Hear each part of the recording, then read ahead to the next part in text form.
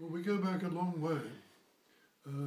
Pearl Harbor in December 1941, when the Japanese also invaded Malaya, I was a schoolboy, aged 16, up in Scotland. But my parents were in Malaya. They were actually in the state of Terengganu on which the Japanese invaded. And sometime early in 1942, a lot of schools, all the schools in England and Scotland, in fact the United Kingdom, were told of a scholarship that the government were offering for young men, virtually boys, because they all had to be about 17, to learn Japanese, Chinese, Turkish and Persian.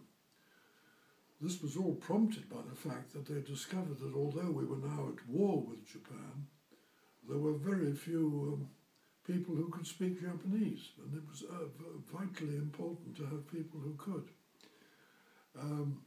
Now my parents became prisoners of war in February 1942, but it was around then that I put in for this scholarship exam,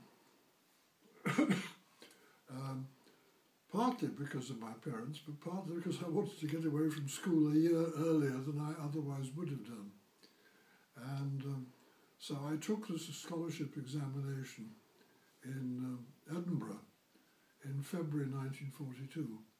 It was a very interesting operation, and I don't know how common it is, but it was designed to discover how good you might be at speaking various languages. We were given a text to translate.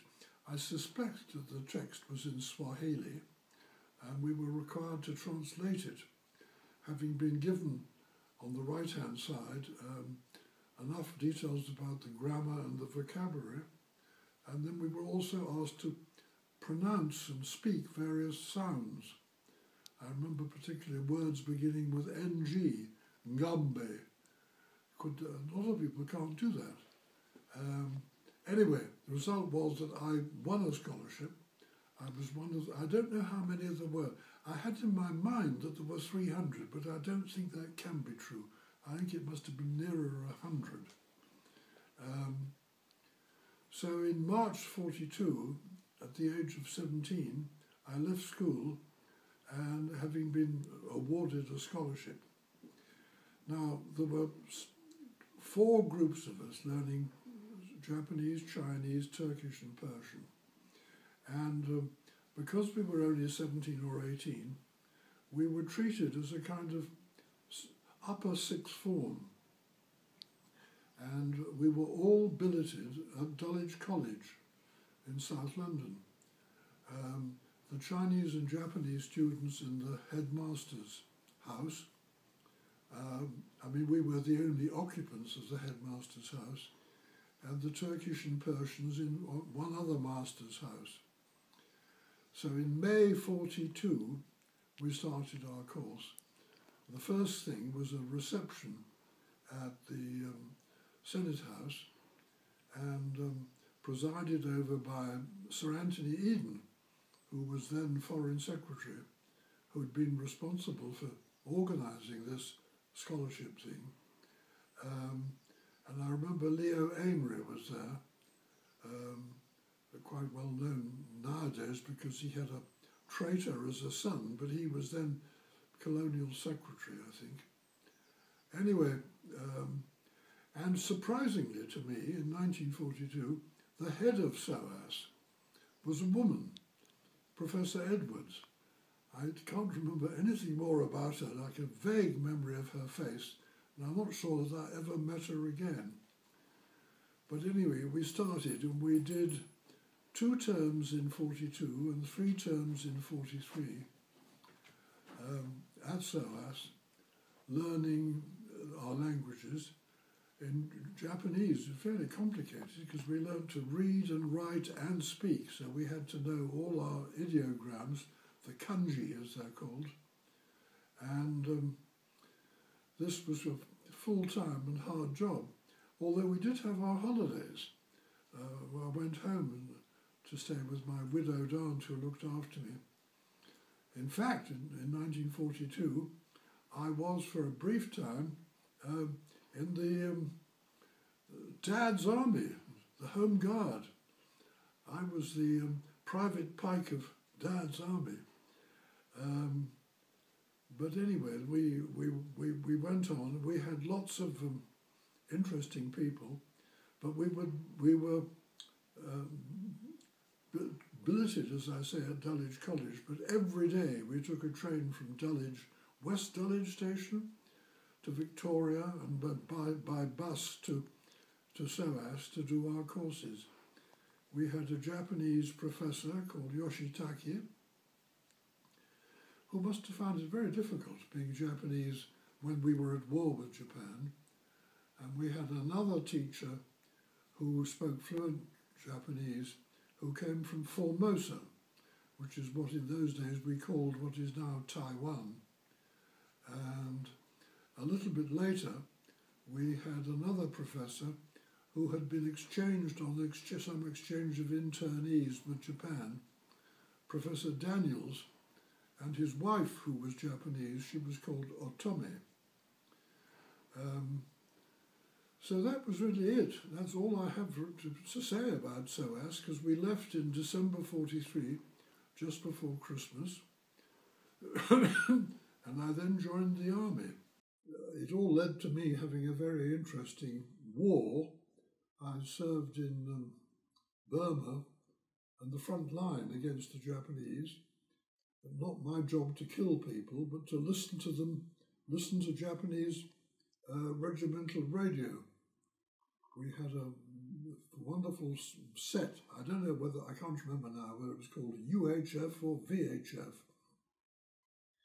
But every time we got to the new front line, one of us had to climb a teak tree and put the aerial as high up as we could, hoping to be able to receive a Japanese regimental radio.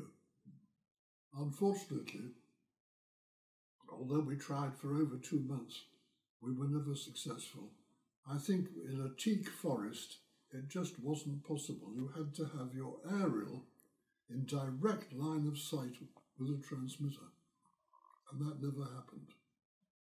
But it was interesting.